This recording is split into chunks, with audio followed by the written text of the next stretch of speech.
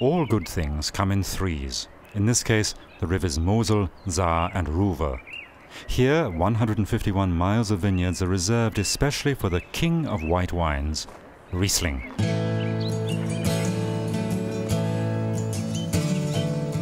Mosel, Saar and Ruwer are known for their steep sites. Half of the grapes grow on slopes of slate rocks with an angle of incline exceeding 30%.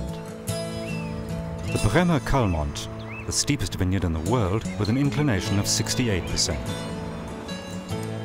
He who works here should not fear heights.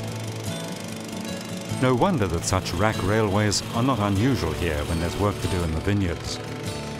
They help growers manage to do their work in the steep sites without all too much effort. Even the Romans appreciated the Mosel's natural advantages. They cultivated the first vines in Germany a good 2,000 years ago. Of course, their technological possibilities were very limited. The grapes were trod by foot or pressed by hand. We really don't know how these wines might have tasted, but in any case we do know that the Romans laid the foundation for the hospitality of this region. And it's highly rated to this day. Whether it's a small tasting or a large wine festival, whether locals or visitors, everyone here is invited to join in the celebration and, of course, have a drink.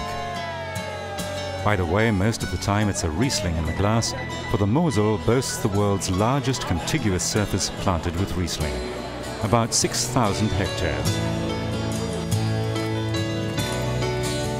Along the Mosel, much but not all revolves around wine, from hiking to all kinds of sport activities and unusual sights. There's a lot to offer. Those who don't yet know the Mosel should really have a look.